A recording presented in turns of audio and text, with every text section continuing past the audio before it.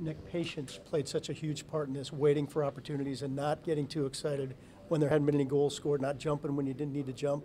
Talk about that aspect of the game today. Yeah, we talked about that, especially against this team. And this team is a very dangerous team. That if you're not patient, like you said, they can make you pay. And I thought for the most part tonight we found ways to kind of quiet them down. And I think it hurt us a little bit early on because I don't think we were trying to generate as much offense as we normally would. But once we kind of got that mindset again in the third, I think we started to create more chances and get going again. And it was a big difference in the game. Was there a time there where it's just the sense of urgency that says, okay, we can't really afford to be patient at this stage, we've got to push a little bit? Absolutely. I mean, you're down one at home, power play to start the period, and thought we got a lot of momentum off that, and then and then we just started to roll after that. So, but we knew we had to get one. We had to find a way, manufacture some offense, and we really, like I said, in the first and second, we were playing a little bit. I thought a little bit too safe, and playing good defense, and that's something we wanted to focus on because I kind of slipped in past games. But I think we found our way to balance both in the third, where we got offense and defense, and then got rewarded for it in overtime.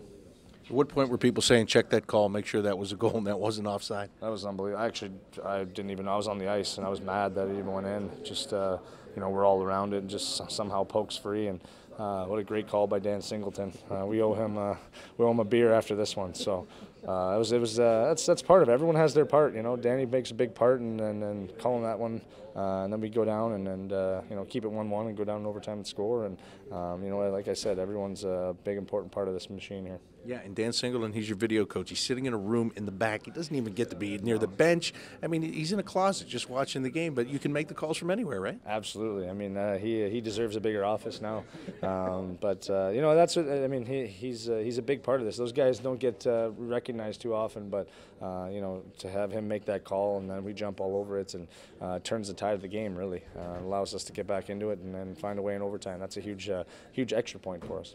You guys are a confidence team. I think you have been the last 3 or 4 years. When you have confidence, it's hard for anybody to stop you, and it looks like you feel that way right now. Do you agree? I agree, but I think what I like most about it is that we're confident, but we understand that we're a team that has to work to gain that confidence, and it's not we're not flighty. I find anymore, where from one game to the next, you're up and down and all over, and I find we have a quiet confidence, I say, about us, and I like that. I like that the guys come to work every day knowing we need to get better. We're not where we want to be. Even with this one, we're not in a playoff spot, so there's lots to improve on, and I like that the guys are feeling good about us moving up here. I agree, and I like that. Not flighty anymore. Thanks, Dave.